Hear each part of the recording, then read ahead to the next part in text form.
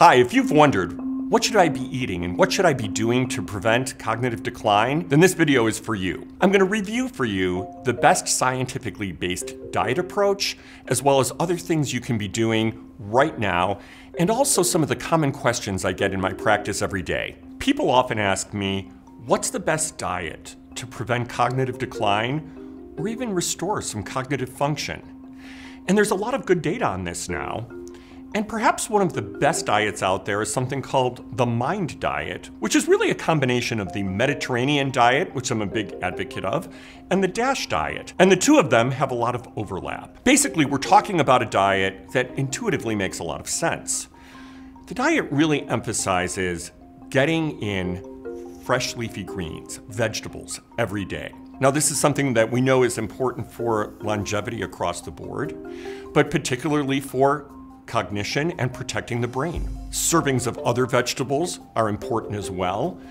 And also there's an emphasis on getting a sufficient amount of whole grains. Now these are the unprocessed grains, things like quinoa is a favorite of mine, brown rice, many others. The diet also allows for some fruits with an emphasis on berries. Nuts are also important several times a week. My personal favorite are walnuts, almonds, and to some degree Brazil nuts, because they have some of the best oils that are important for cognitive function. The diet even allows for a glass of wine a day. What the diet emphasizes decreasing or even eliminating are those foods that are harmful and inflammatory, particularly highly processed foods.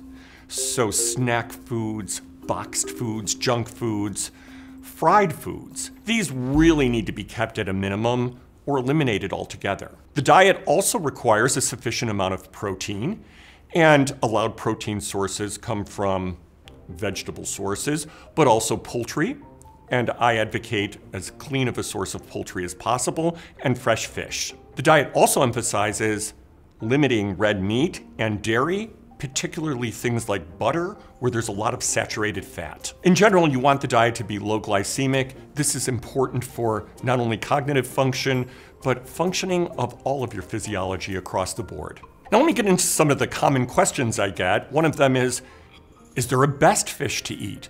We often hear about salmon, and salmon is great and has a good amount of omega-3 fatty acids, but really I tell people, eat the fish that you like, because ultimately, that's what will help you to stay compliant with the diet. Another common question I get is people who have a family history of Alzheimer's or dementia or cognitive decline. And they often wonder, is there really anything to do if the genetics are there? Here's the good news. We know that not everybody gets manifestations of dementia, even if they have genes that predispose them to it. And we do know that some of these lifestyle factors, such as diet, I would say particularly diet, as well as exercise, but focusing on diet can make a big difference in whether or not those symptoms progress, whether or not you get them at all, and how you weather the storm. Another common question I get is, should I be taking any supplements? And this really depends upon the diet. Supplements I really take on a case-by-case basis, but most people know whether or not they're going to eat a diet that's rich in omega-3 fatty acids, for example.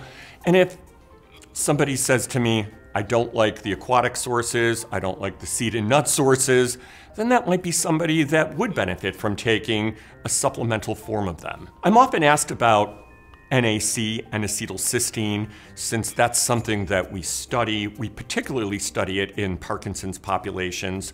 What we like about N-acetylcysteine is that it's a precursor to glutathione and probably raises glutathione levels in the brain and thereby combats oxidative stress. Now, whether or not somebody should take it as a supplement who's asymptomatic, there's not great data on, but it is a consideration that we always have as we consider people's unique situations. So if you have concerns about long-term cognition, cognitive decline, the thing that you can be doing today, right now, is one, thinking about the elements of the MIND diet and follow this one rule that I always follow. Get more plants into your diet, and then secondarily, get more healthy fats into your diet.